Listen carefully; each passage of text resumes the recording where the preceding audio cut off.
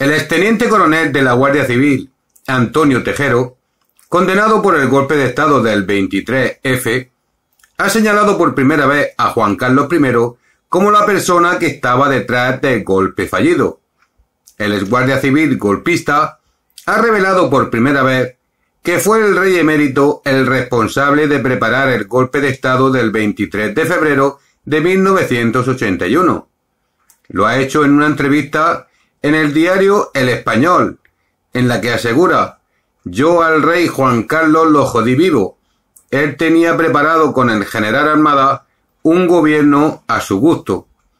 Según la versión de Tejero, la intención del rey emérito y Armada era colocar a este último al frente de un gobierno militar en el que hubiese también miembros de la izquierda.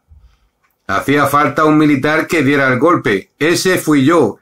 Es decir, lo mío era necesario para poner el gobierno de Armada y el rey», afirma en la entrevista el exteniente coronel de la Guardia Civil. Tejero asegura, no obstante, que finalmente optó por echarse atrás. «Cuando vi lo que iba a ser aquello, lo anulé, lo paré. Luego me traicionaron todos, el rey, Armada y Milán del Box», afirma.